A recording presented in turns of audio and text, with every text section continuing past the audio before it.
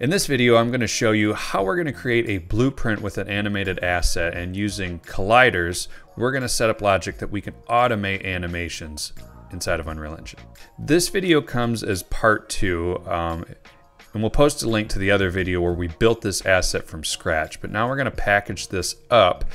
And similar to how I've used fields and cloners and automating animation inside of Cinema 4D, it's a little bit of a different workflow, but we're going to package up this animation and be able to use triggers to automate how we're going to animate this asset. It's going to be awesome. I have this simple scene we're going to start off with, and I'm using this flower model that I created in a previous video, which we will post a link to if you want to see how this was built in Cinema 4D and animated. And I've brought it into this sequencer scene just to show what it is that we're going to make. So this is an alembic, and I'm using this geometry cache to create this blooming flower. Now, ultimately what I want is that this would be a smaller asset, and I want to duplicate this all over the place so that I can then control how this flower blooms. But instead of duplicating a bunch of these, having to manually bring it in and set the geometry cache and do it, it's just a lot of manual keyframing, even though this is kind of buttoned up into one piece. I want to be able to set all this up based off triggers. So let's see how we're going to do that. So to start off, we're just going to delete this and do a fresh scene. And I'm going to show you the model that I've got in here. I have this model that was brought in. It came in with these Cinema 4D materials, and I went ahead and before this video just set up some materials using the Cart and Horse material pack and kind of played around with some of these, but we got this thing just prepped and ready to go, so we don't have to spend time dealing with that. So the first thing we're going to do then is we're going to make a new blueprint. So let's go into this blueprint folder, and we're going to make a new blueprint class. We want this to be an actor, and we'll call this BP Flower Bloom 2 because it's going to be a second one. And I'm just going to go ahead and drag and drop this in here. So for now, let's expand this window open to see what we're going to do. And this is a pretty simple setup to get this going. So going back to our flower, I'm going to drag in the alembic file with the geometry cache into our blueprint, and now we're going to set this up. So we'll start with compiling. We're going to go into the event graph, and there's two functions we're going to be dealing with. We won't need the event tick for this, and we won't need begin play, but we are going to hold on to the event actor begin overlap. The first thing I'm going to want to do is make a custom event that's going to trigger this animation. So let's go ahead and right click here. We're going to type in custom event. We will call this flower bloom trigger. And really at this point, there's only a couple more things we really need to do. So we're going to bring our flower asset in that we brought in. We're going to drag from this node so that we're only accessing what's available. And we're going to set start time offset. And this, which we've talked about in a few other videos, but this is going to control the animated keyframes that we have on the alembic file from start to finish. So we are using our flower, we're referencing the start time offset, that's what we want to control. But before we do that, we need to control the animation. So we're going to drag off of here, and we're going to scroll all the way to the bottom and add a timeline. Let's clean this up. Okay, so our timeline is going to be our keyframe information that we're going to use to control this alembic. So we're going to start by double clicking this. We're going to create a new track, and we're going to make a float track. And if you're not sure, you can go back to your cinema file, but I'm going to open up this asset that I have. We're going to go down into this index, and I just want to see how long this is. So if I open this guy up, all right, duration 2 seconds. So that's going to be my timing for this. I shouldn't need these again. So my first track that I've got here, we're going to set this length to 2 seconds. So that's going to be 0 to 1, and we don't need to control anything after that. We're just going to time this guy. And pretty straightforward at this point. this new track, let's just rename it really quick, and we'll call this Flower Bloom Timeline. And that's going to be our output info. So when we go back to the event graph, we have our Flower Bloom Timeline. So you can see what that is. So we're going to right click here, add a keyframe, and I'm going to set this to 0 at the time and 0 to value, and we're going to treat this like 0 to 100%. So I'm going to go to 2 seconds, add another keyframe. I'm going to make sure this is at 2 and this value is at 1.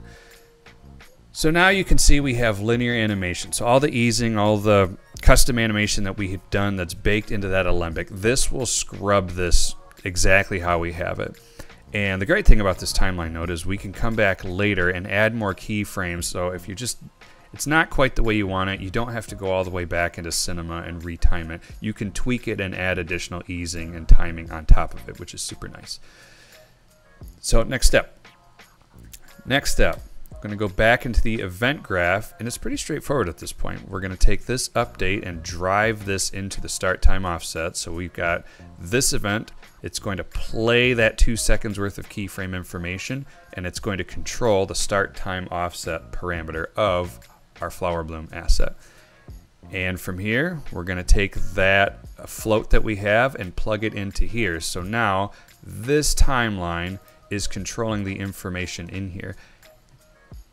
And that's the basic setup for this event.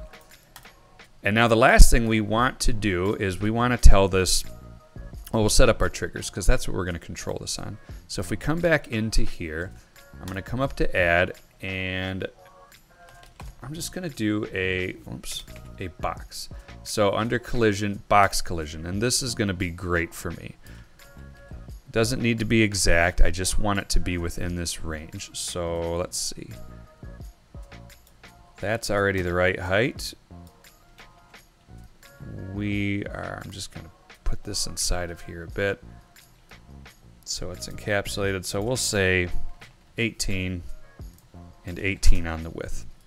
So now when our collider is going to hit this, it's going to trigger this animation. And I'm going to show you how to set that up now. Okay, so back into our event graph. We don't need to reference this because this box collision's inside the blueprint. It's going to interact with the one that we're going to make in the level coming up. So the last thing we need to do is drag out from here, and we're going to reference our Flower Bloom trigger that we just made up here. And that's it.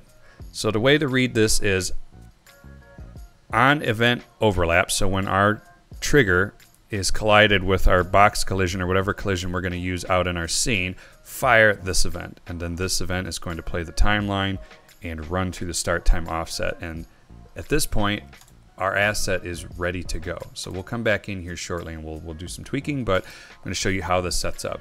So now as you can see, we've got this asset in the scene, and now we're ready to test it. Okay, in our level sequence, what we can do now is we don't really have to keyframe anything on this object because this animation is going to be automated. But what we do need to do is we need to set up something in this scene that's going to trigger this. So what we can do is go up to add, and under basic, you have the box trigger or the sphere trigger. So for now, we're going to use the box, and I'll show you how this is going to work. So we zero this guy out. Let's go through and adjust the width and the depth and make this like a wall. So when this is actually going to hit this thing, it's going to trigger it. Now when we go into hit play in game mode, this is going to disappear. Oh, okay. So before we animate this, there's one more thing we need to do inside of this that I forgot to do. When we click on our Flower Bloom, we need to make sure we turn off running and looping in recompile. That means that this is not going to automatically start once the level starts, which I forget about every single time. And now we can go ahead and animate this. So we're going to animate our box trigger. We bring this in. We're going to add a transform track to it, and we are just going to do some crude animation. We'll start and go to the end and have this sweep through. And it just needs to touch it. It doesn't need to go all the way through it. And we trigger this again.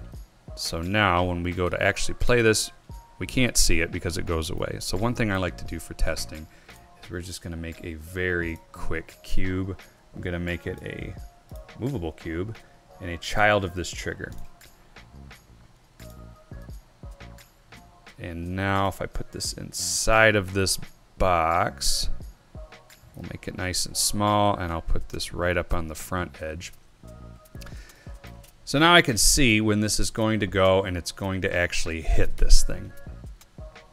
And we'll shrink this down so it's not so obtrusive. And that's it. We're ready to test. The only thing now we need to do is, if you notice that when this piece actually touches it in sequencer, it's not going to trigger. And that's because we need to actually be in play mode. And in play mode, this is how the movie render queue is going to access all this information. So it's the equivalent of hitting play, which is also why we know this is going to work in the output. So now if I hit play and we let this go, once it touches that box, it now fires this animation, which is exactly what we want to do. And we can stop this and it will restart. So I've set up one more scene of these with a bunch of these just to kind of show where some of the power of this starts. And when I open this up, I have a box trigger in, which I was initially thinking if you wanted this to be a wave and you wanted these to all bloom consecutively, you can. But I've set up a sphere trigger, which you can see is right here in the center. And it's going to expand and get bigger and trigger all of these as it goes out. So this could actually be like a shock wave from the inside. And if I run this to demonstrate it, you can start to see how all of these can be triggered at once. And this is just keyframing the scale of this thing. And that is one thing to note as well. You have the shape and the radius that you can control. I've found that controlling this actually doesn't work. Try to make this at 0 and expand it to 100 or whatever it is. It doesn't work, but if you do animate the scale, that does work. So now you have a few options of how you can trigger these events and stack them up. And the great thing about this is if I want to go through and change this version, which I've already done. Let's bring this blueprint over. So the original version of this that I had made, I came back and did some iterating on this, but it's nice is that all of these are the same. So in this timeline, I actually made this track 3 seconds instead of 2, and I aggressively put the easing out at the end. So it didn't feel like it came to as abrupt of a stop, and I slowed it in the beginning too, so it had more of a natural feel to it. And this was nice because I didn't have to go back into Cinema. I didn't have to rebuild the file. I could just override those keyframes that are baked into the Alembic to get this working exactly the way that I wanted it.